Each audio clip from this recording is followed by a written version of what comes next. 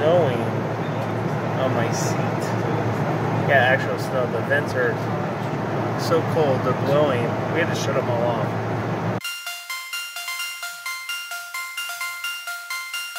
We're back at the airport, so we're heading off to DC, Washington DC, like there's any other DC. We had a great breakfast at Snooze, which is an AM eatery. Their slogan is 8 AM is the new 5 PM. So you can get mimosas, Bloody Marys, and all kinds of good breakfast concoctions. So I had a breakfast burrito, it was very good. Angela had the, I guess it was a deconstructed pot pie or something? This is called the breakfast pot pie. Oh, breakfast pot pie, so. And we're here early, waiting for the plane. We just got finished having drinks at Rosario's. A little pre-flight margarita, prickly pear margarita is really good stuff. Rosario's, if you're in San Antonio, check it out.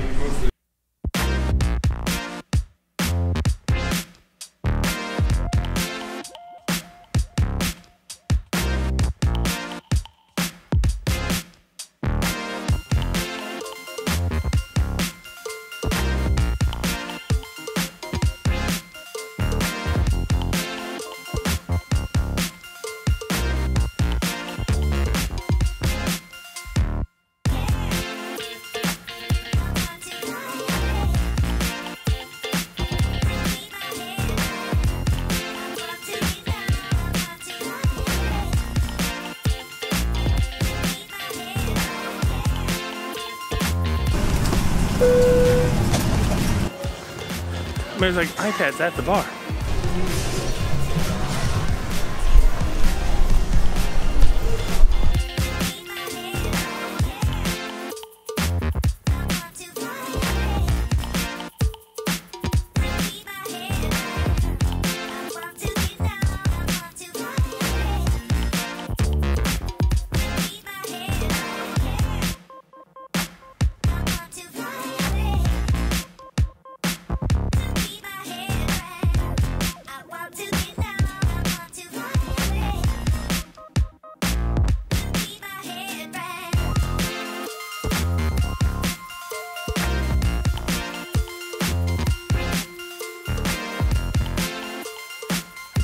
We're gonna do a walkthrough of this room that we have here in DC.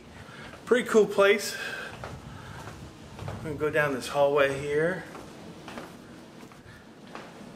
which opens up into this kind of living area.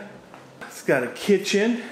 Doesn't have a mini fridge, it has a full fridge. I think this is an extended stay. Angela pointed out this is an extended stay suite probably. Got a nice little dining table here. Bedroom's a nice room, got a sitting chair, again another TV. Pretty cool stuff. So we're here at a restaurant called Founding Farmer. It's in the downtown area here, just off of Pennsylvania Avenue. It's a very busy place. People, there are black icons here. Oprah Winfrey, it has Sheikha Bonnie Mason, the young black cellist performing. It feels so interesting. We could talk all day about this, but I'm afraid we've got to fit other stuff into. You look. Stay tuned for more of the Royal Wedding on BBC America. Hey everybody, good morning. It is day 2. There's some big wedding going on in England or something like that.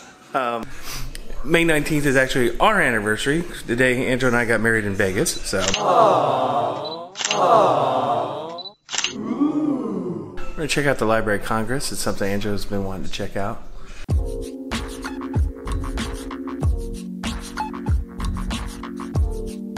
Nice selfie there with the Capitol building in the background.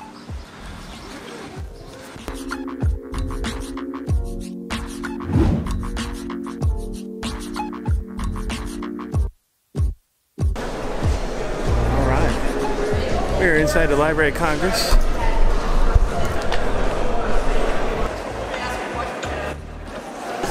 And the building does look, as a matter of fact, if you look over there in that corner, you can see a very recent roof leak that actually damaged part of the murals over here. So.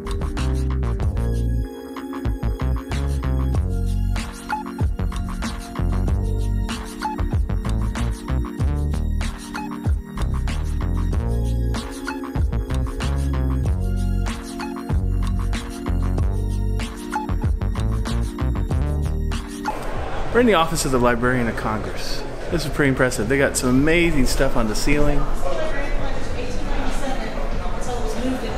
office was moved in 1980. So 1980s? Okay, so this is what it used to be. So for almost 100 years, this was the office of the librarian of the Library of Congress.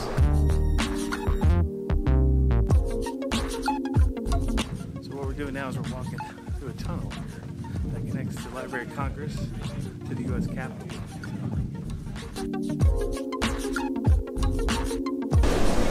No videography or photography is allowed in this theater. Tour group. If you need to leave early, let me know. I'll point you the way out. If you leave on your own, you'll join the Capitol Police Tour. You'll learn about your rights. But that's about it. United States Capitol. How does it feel? It's official, right? When there's columns everywhere. This room is our first of 3. It's called the Crypt. What do you usually find in a crypt? Dead people. Dead people. We're surrounded by them. I don't mean but all the statues are statues of dead people.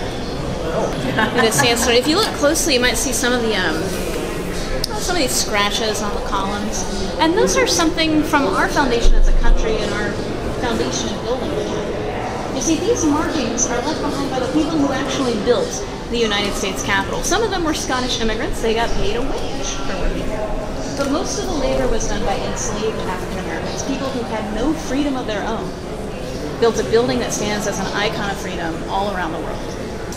At the center of the room, if you see the chandelier, under the chandelier is a star that marks the center of the Capitol building and the center of our capital city. When they laid out the city of Washington, starting from scratch, they put the people's branch of government at the center.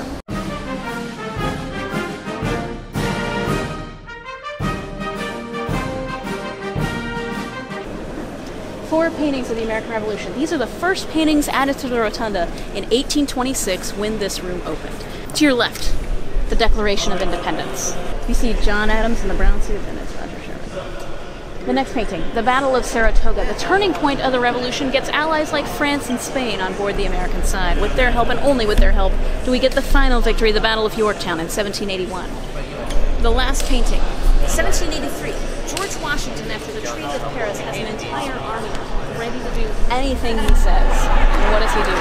He gives his power up. A resignation letter in his hand, handing it over to the Continental Congress.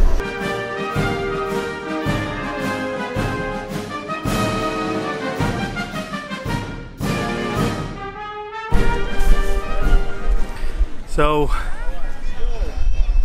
I'm just a Bill, and I'm sitting here on Capitol Hill. I'm just a Bill, yes, I'm only a Bill, and I'm sitting here on Capitol Hill. Have a hike though, I mean, like, we're here, and we'd have to go and then go up there.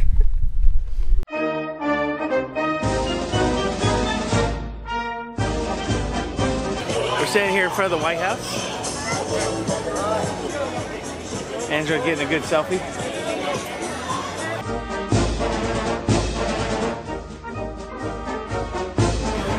So behind me is the Washington Monument. And there's a little bit of history in the monument that you just don't normally see. It's the changing in the stones. So the stones change right about 3/4 up, or 1/4 up. And what that means is that's where the Civil War happened. And they stopped construction on the monument.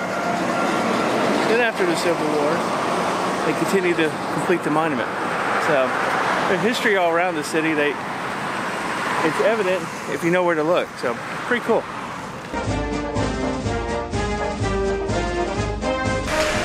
So tell us what this is. This is a big statue of George Washington. Done by Horatio Greenbow.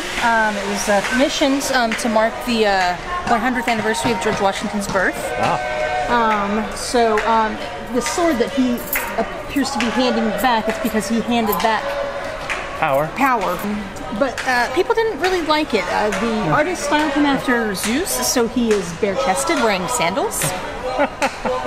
Whoa, come on and walk with the mind of freedom. Whoa, come on.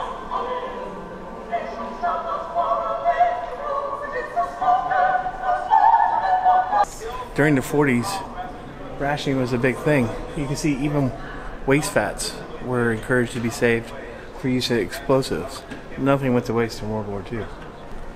Up on these boards here, you can see where the homeowner who built it carved which studs go into which position with certain symbols so that he can line them up later on.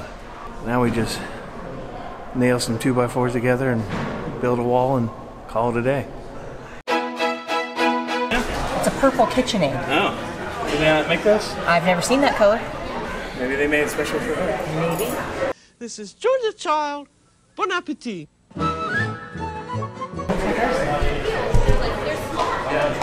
That is a meat cleaver there, if I've ever seen one. So this is Julia Child's kitchen. We're comparing all the stuff that we have compared to what Julia has. We come pretty close though.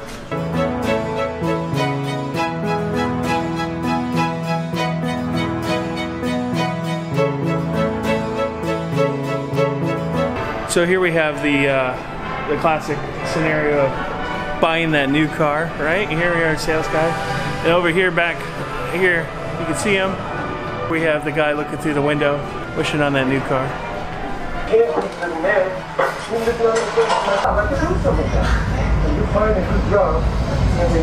Things like this, I would think, would be pretty hard to counterfeit. Yeah, a lot of countries are going to plastic. There's some English.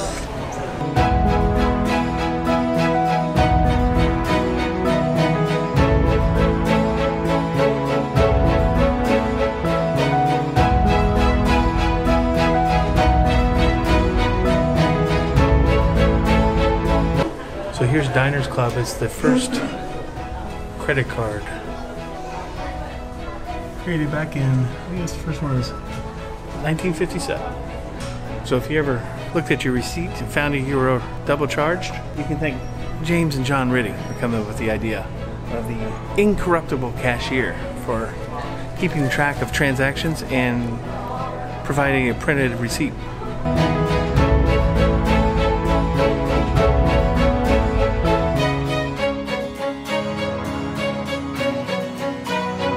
They could be kind of hard to vlog with a camera that size. Probably so. So here's some journals from some inventors, prototype fishing game and some other things here. But the overarching story is, if you don't write it down, it may never exist.